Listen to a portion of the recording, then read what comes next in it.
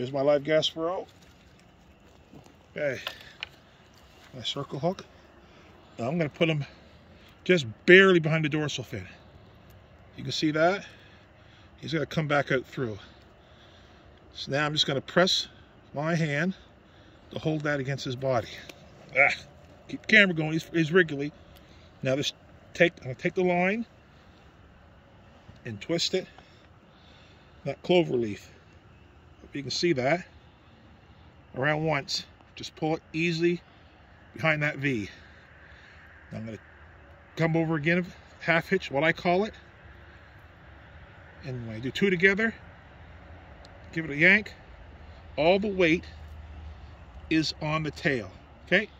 That hook's just barely, there's no pressure on him. Right? So that will stay alive for a good 10-15 minutes. Now I cast it, all the pressure's on that tail. It's not going to pull the hook out. Okay, people, happy fishing.